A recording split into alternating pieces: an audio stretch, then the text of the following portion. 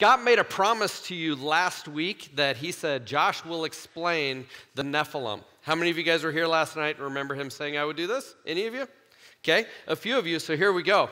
In researching the Hebrew word, the Nephilim, we're going to jump right into thick content. The prefix actually refers to the late 19th century, and the last half of the word connects to this word cornhusker. And so you can decide, yeah, you guys are awake, made the connection. All right, perfect. So you can let Scott know that I completely explained who those amazing individuals were, and he will get a kick out of that. In this Dust to Dust series, we're talking about the flood today.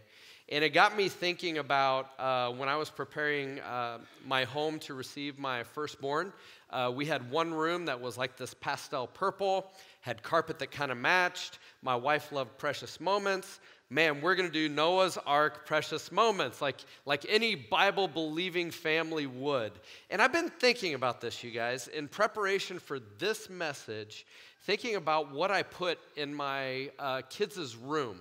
Like they had this little light-up ark with lights and like little figurines. It was on the curtains. Man, it may have been on his blankets. I've got a bad memory and it's been almost 2 decades.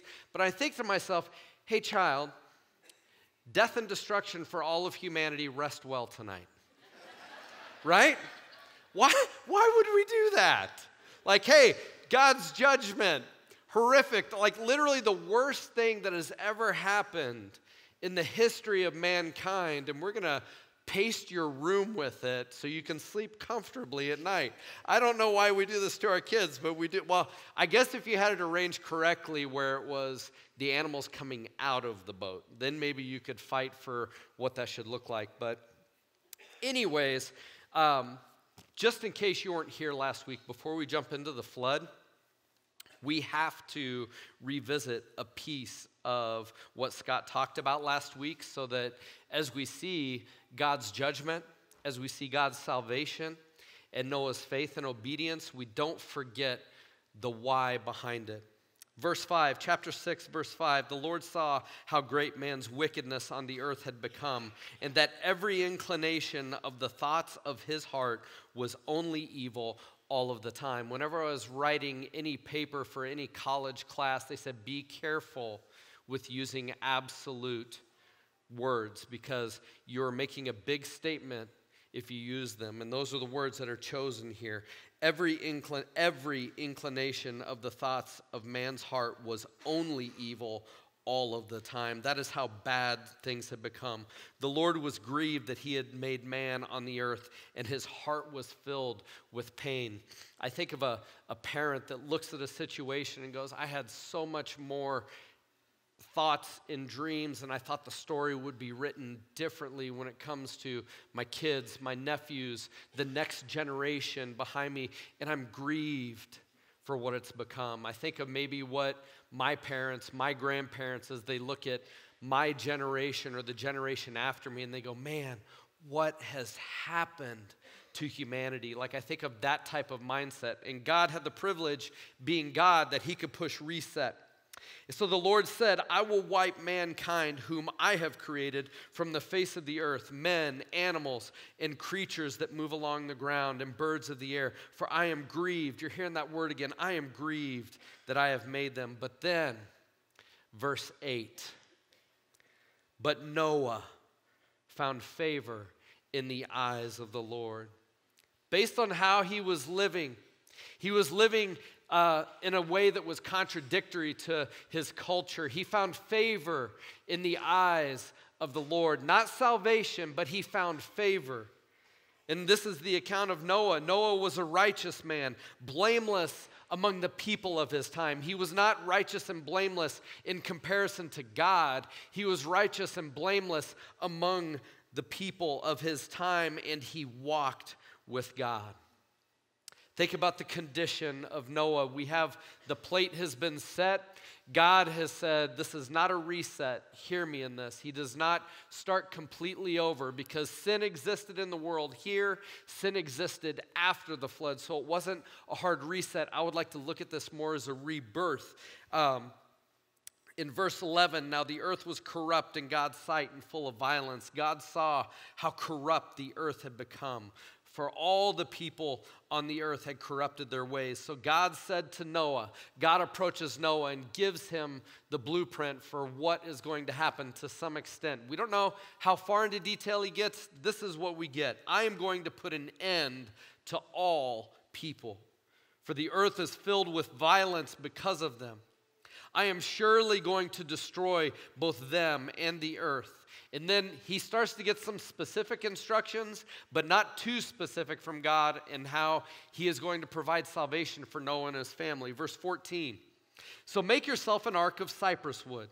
Make rooms in it and coat it with pitch inside and out. I can't imagine. I would have hated the sticky feet of doing that. That's beside the point. This is how you're to build it. The ark is to be 450 feet long, 75 feet wide, and 45 feet high. Because we're a football culture, football field and a half, almost as wide as a football field, and almost as twice as tall as your like generic power pole. So you picture how big this boat was, okay? And for perspective, during his time and day, people in Noah's time would not be familiar with these Caribbean cruise-sized ships. They would have had like maybe small little skiffs to cruise around in the shallows to hunt and gather and to do some things like this. And if they were adventurous enough to actually have a seafaring vessel, they would never venture out further than to where they could see the land. So you can imagine Noah building this massive ark, right? Just totally, you can imagine how the people would have looked at him. Make a roof for it and finish the ark to within 18 inches of the top. Put a door in the side of the ark and make lower, middle, and upper decks.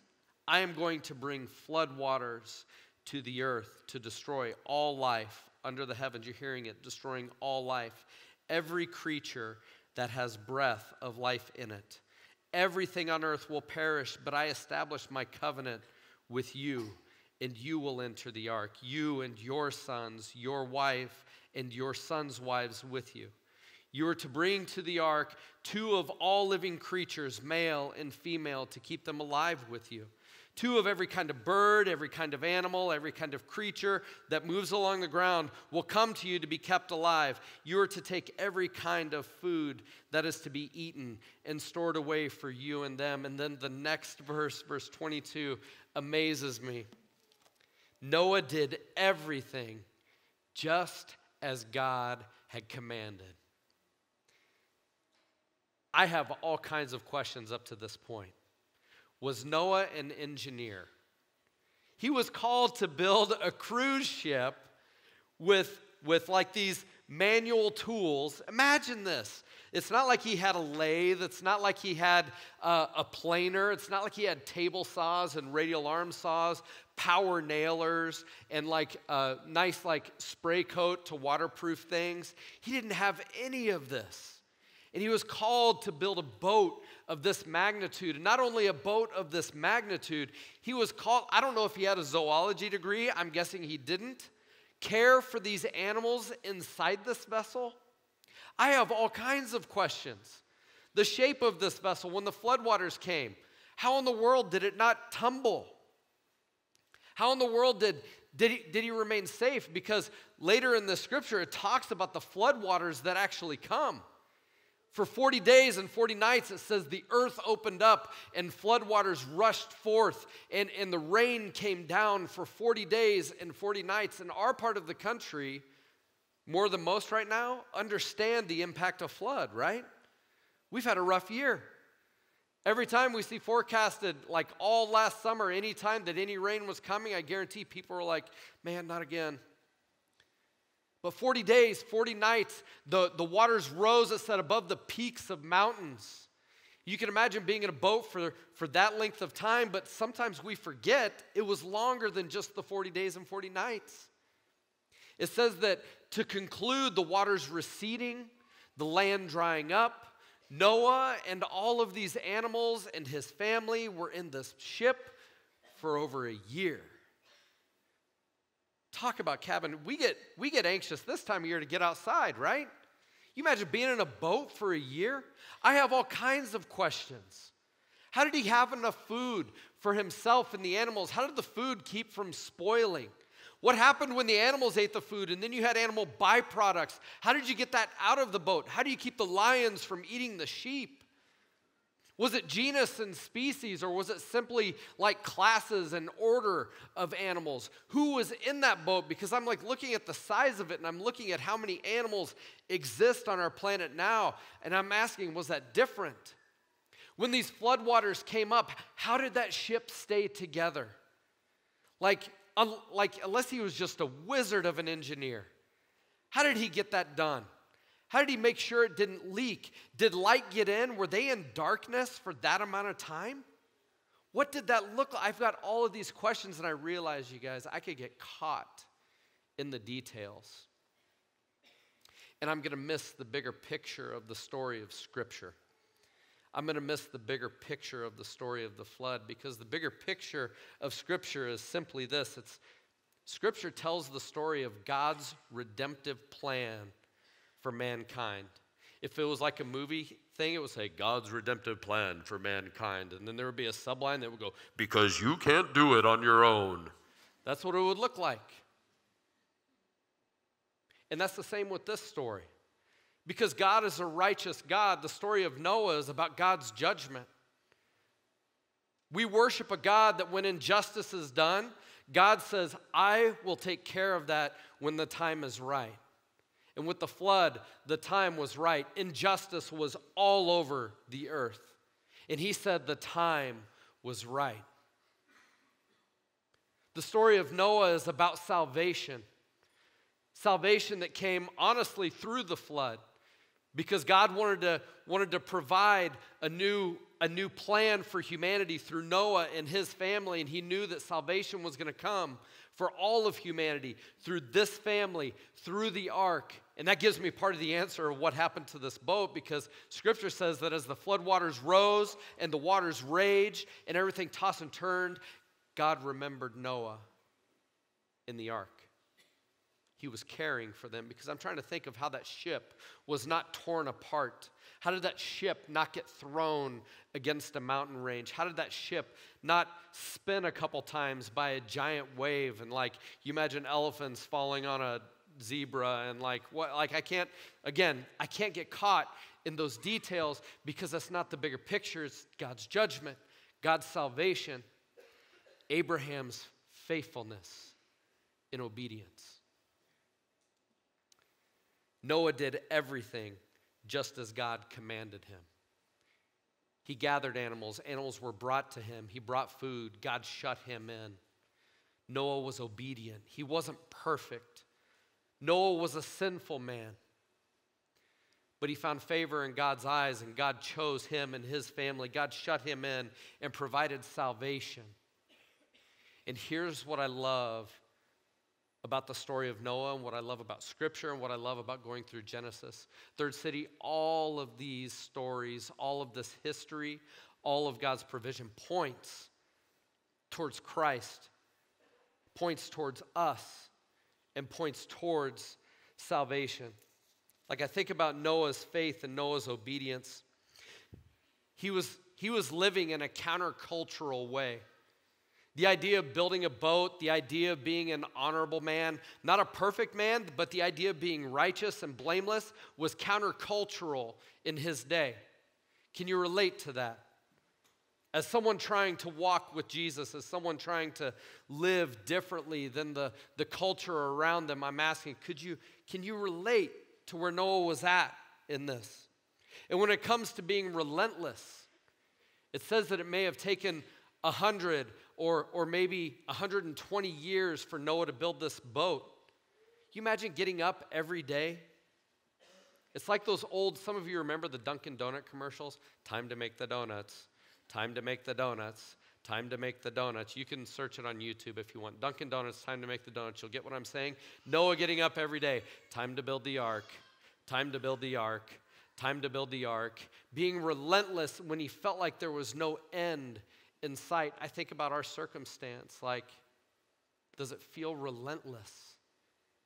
Is there no end in sight? We get up every day and God is calling us to live by faith and to live in obedience. And then the last part of Noah's faith being even when he doesn't fully understand. I think about his story. All those people that died, I want you to think about this for a minute. I don't think Noah was probably pointing fingers and going, you're getting what you deserve. I think there were relatives, there were friends, there were people that he had done life with, that he probably had meals with, that when that flood came, he knew what it meant for them.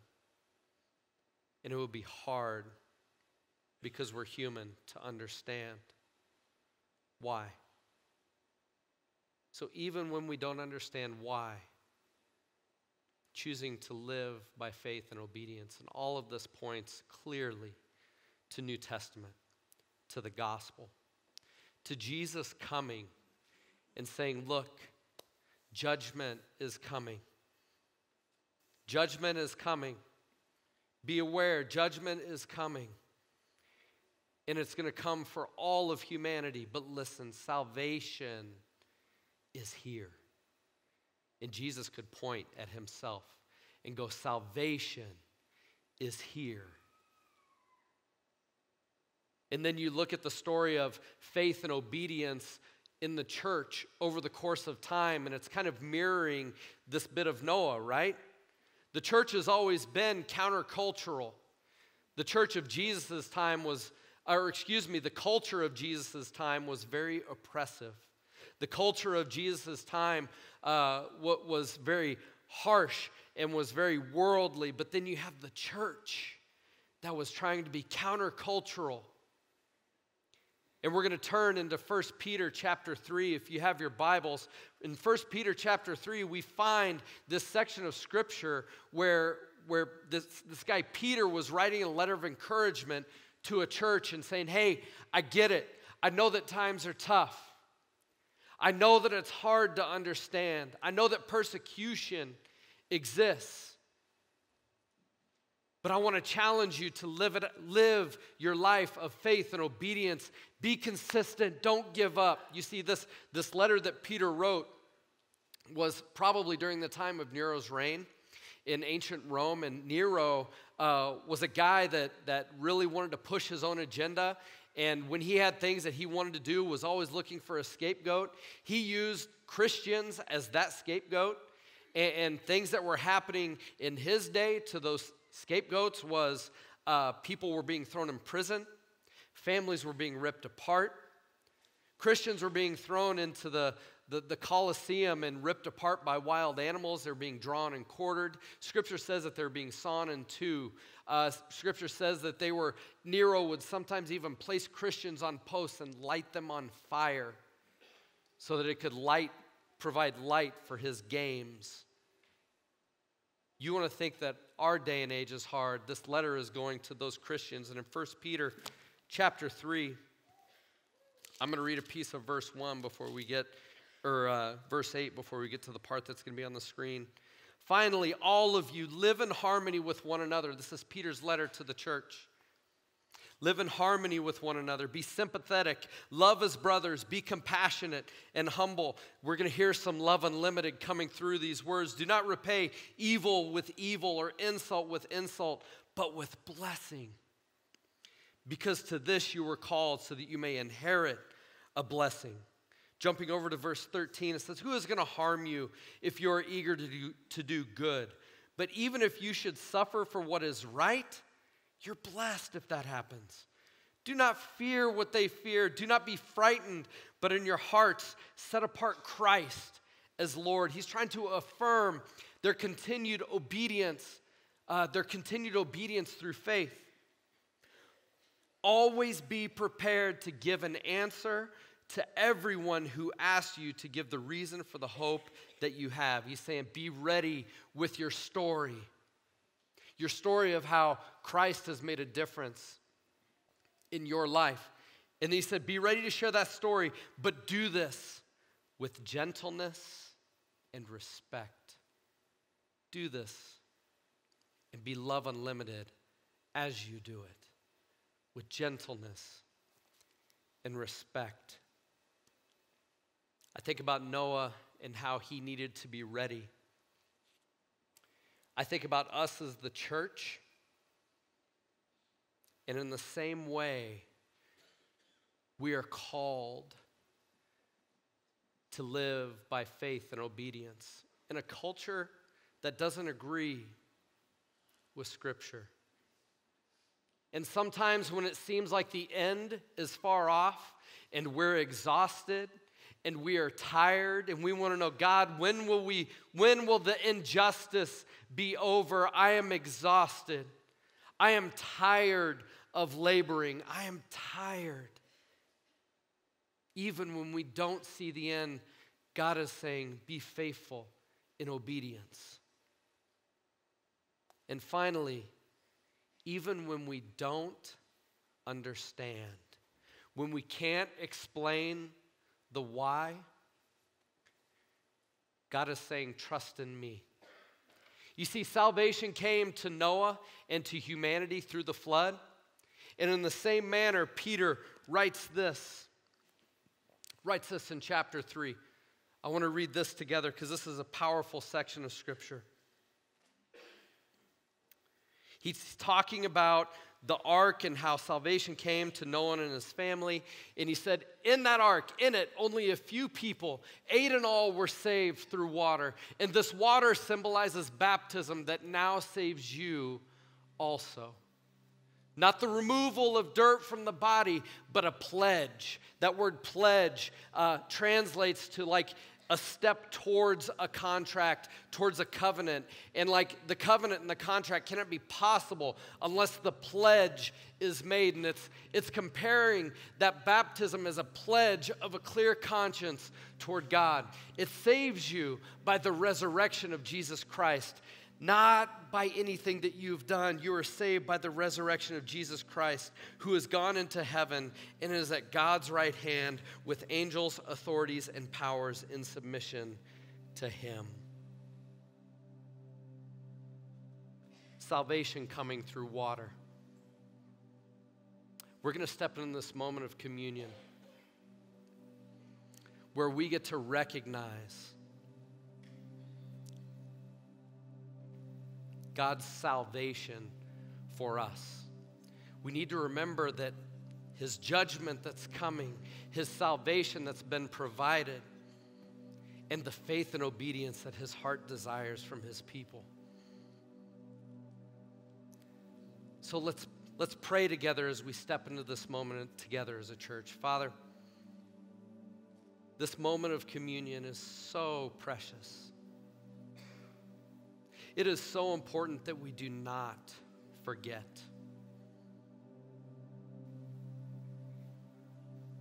Thank you, Father, for being a righteous God that promises to rightly, justly judge. Father, thank you for also being a God that in the midst of the pain of that judgment, you have provided salvation. Lord, as we approach this table, this bread and this cup, challenge us, Lord, to live by obedience through faith. It's in your Son's name we pray. Amen. We have to remember that the flood was not about a hard reset. Sin existed beforehand. Sin existed afterwards. In fact, Scripture speaks to Noah getting drunk and naked after he left the ark. I'm not making that up for humor. Like, sin existed before, sin existed afterwards. But after they came down, God made a promise to Noah. And he used something visual and something that would connect to communicate that promise, and it was a rainbow. And the word, he said, when you see this in the sky, it should remind you of the judgment, the salvation, and the fact that I will never judge all of humanity in this manner again. And that shape of a bow, like everywhere else in Scripture that it's used, is referring to a military weapon of a bow that normally a conquering king would extend, or a general would extend a bow, string first, towards his enemies, saying, look, it's done. I'm not going here anymore. You need to know this. You're safe. And so in the same way in the New Testament, we see another object that was used for death and violence, the cross. And God's saying in a similar manner, I'm going to be judging differently now. Salvation, when you see this cross that was meant for death and torture, you should look at it differently. You should remember that I'm going to judge differently, and salvation is offered. I want you to walk in faith, in obedience. And in the same way, sin existed before the cross. Sin exists after the cross for you and me. God is looking for faithful obedience, just like Noah, just like the early church. Will you move in that manner?